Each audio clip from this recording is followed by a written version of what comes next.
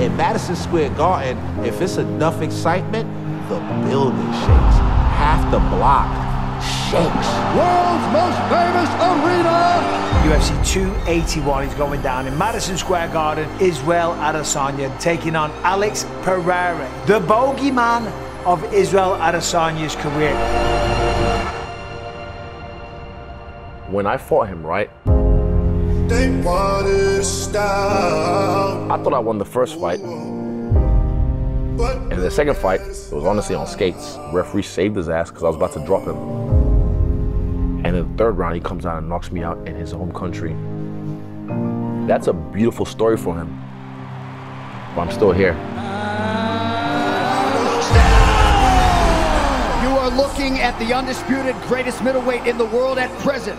Only one guy would be excited about knowing that he's going to fight a guy that's knocked him out before. That's Israel Adesanya. Hold it. Please don't forgive me for what the stove did. This is perfect for the storyline, leading up to everything.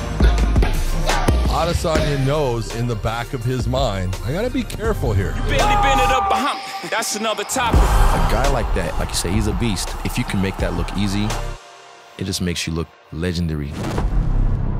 This is one of the most ferocious fighters that has ever entered into the sport. This man is a monster with ridiculous power. The next middleweight title challenger, Alex Pereira. Falam das duas vitórias que eu tive contra o Israel Adesanya, mas além disso, a gente tá falando de kickboxing, né? Hoje é MMA. Jesus turned water to wine for whole bitches to the sky. We know who's next, that Poatan. Poha, I'm the champion. Let's go. So I know how to beat him. I can do it. I know I can do it. And I will. When Alex Pereira connects, most people go night-night. When you're sitting here in my position, you can't give too many guarantees. I absolutely positively guarantee you.